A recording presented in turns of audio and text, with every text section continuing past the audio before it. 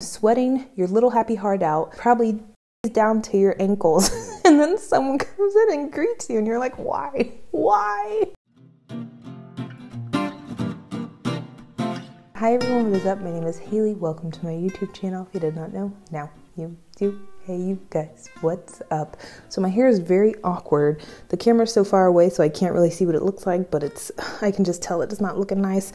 In today's video, y'all, I'm gonna be talking about awkward situations in Germany that I've had to deal with for years of my life here. But before I get started, I wanted to say two things. I'm sorry for being so inactive, you guys, on YouTube. I took a little break. YouTube can be a roller coaster of emotions and feelings, and sometimes you just need to step back and say, you know what, I need to take a break. And that's what I did. But now I'm back. I'm happy. I love YouTube again. And I missed y'all. I missed a lot of y'all. Not all of y'all, because some of y'all are mean, but most 99.9% of y'all I missed. And also the second thing that I wanted to say is that I did an interview or a podcast, or I'll try to insert a video so you guys have a better understanding of what I'm talking about. I'm going bananas.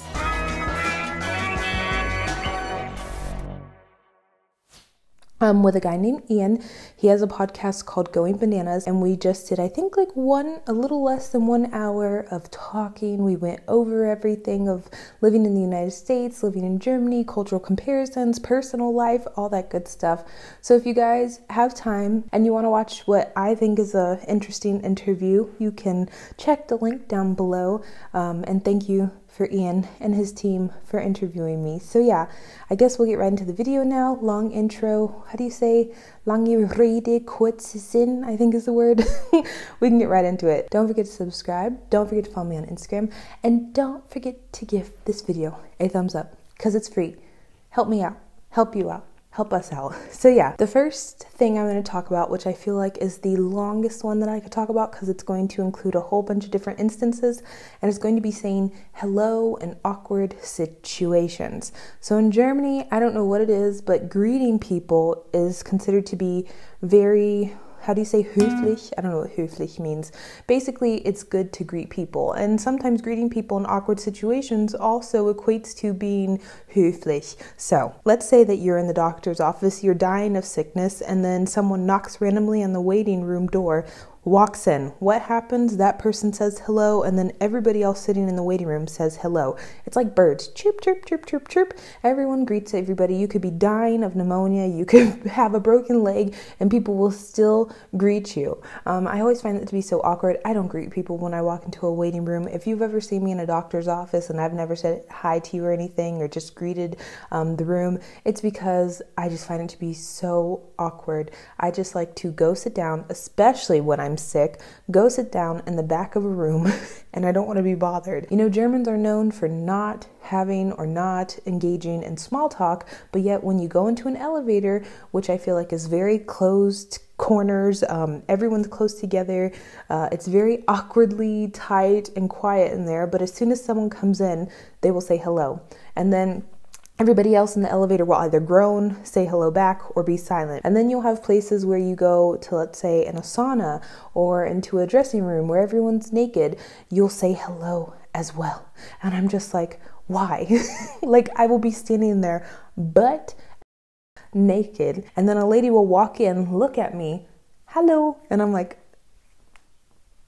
but yeah, the greetings, I think is very sweet. I think it's very kind, but it can be very awkward in certain situations, especially when you're sitting in a sauna, sweating your little happy heart out, probably down to your ankles, and then someone comes in and greets you and you're like, why?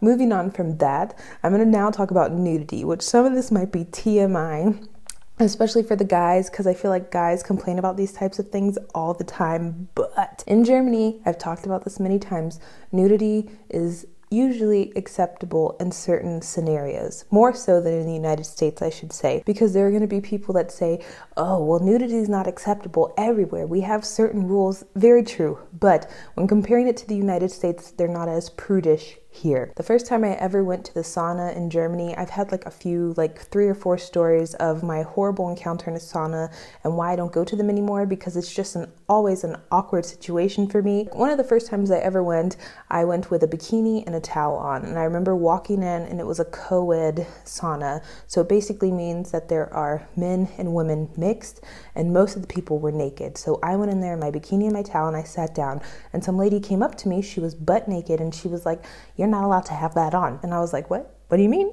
I'm not allowed to have that on. What do you mean that on? My shoes?" And she's like, "No, the towel, you have to be naked." And then what I did was I rose up, walked to the left and never came back and never looked back. But moving forward, you know, it was fine for me. I got accustomed to it, but it's just an awkward situation if you're coming from a place that nudity in the steam room, nudity in the sauna is not something that is normal to just be thrown in your face. Even in Florida, and we're pretty, you know, open and liberal regarding the human body and stuff.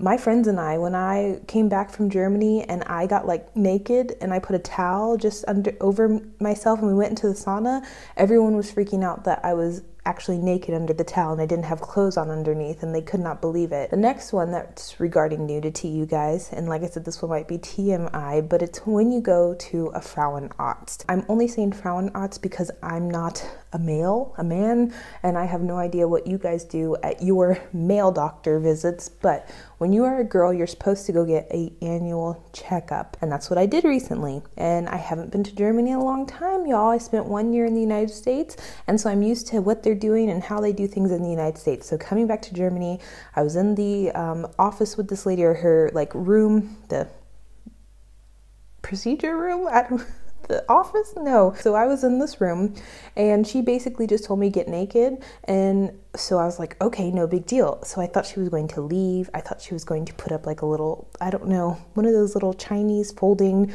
dividers for the room, or give me a sheet or hold something up, leave. I have no idea what I thought she was going to do, but I didn't think she was going to be sitting there right in the same vicinity as me while I was undressing. It was so awkward for me at first, but then like we started talking, everything was fine. It was quite normal. She didn't really make it awkward, as she shouldn't. That's her job. It's just this little tiny fraction of time and space that you get in the United States to, I guess, compensate for being nude and someone seeing you nude. Those were the nudity ones, you guys. I think I'm going to stop talking about them because this video might get demonetized. I might have to blur out or lower some words that I said so I don't get demonetized. So yeah, hopefully that was not too much information. The next situation that is pretty awkward, and that has happened to me time and time again, which I really hate this, and it might not be awkward for you, but for me, I don't know why it is, because I probably will never ever see these people ever again in my life. But when you are running, because you know that your train, tram, bus, any form of public transportation, like you're late and you know it's going to leave, and you run, and then you can see it, but you get close to the door, you touch the door to open it, and the person drives away, and everyone in the bus is just looking at you. People in the tram are just looking at you, staring at you, while you literally just coughed up a lung to try and catch it. For some people, like I said, this might not be awkward, but for me, this is one of the most awkward situations that I have ever encountered in Germany. I feel like the bus drivers and the public transportation drivers, they get joy out of leaving people behind. I feel like for them, it's a video game or something. Like, how many people can we leave behind if they're running at full speed to get to us? And the last and final point, you guys, which hopefully this video is not too long, which is something that I feel only happens in Germany, or that I've only witnessed in Germany. I have not witnessed this in the United States, and maybe it's just social acceptance for certain points of life or things that you do in life, and it is when people blow their nose aggressively, or sometimes they even like dig in their noses aggressively. Y'all, I don't know what it is, and I'm sorry if you do this, but for me, it's just something that I cannot do in public. If I have to blow my nose and it's going to be relatively loud, I will go somewhere where someone cannot hear me, because I find it, the noise itself, to be like nails on a chalkboard for me. It sounds disgusting.